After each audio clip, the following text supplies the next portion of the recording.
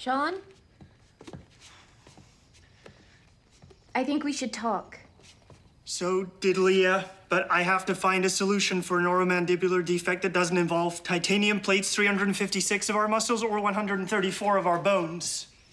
I don't think you never want to see me again. I have to find a solution for a neuromandibular... We have to talk. You owe me that much.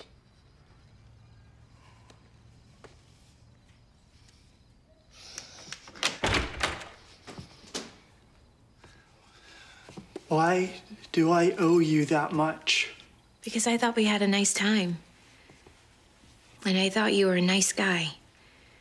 An honest guy. And I still think you are, and I'm confused about how you feel and about how I feel about how you feel, and I just need to talk about it.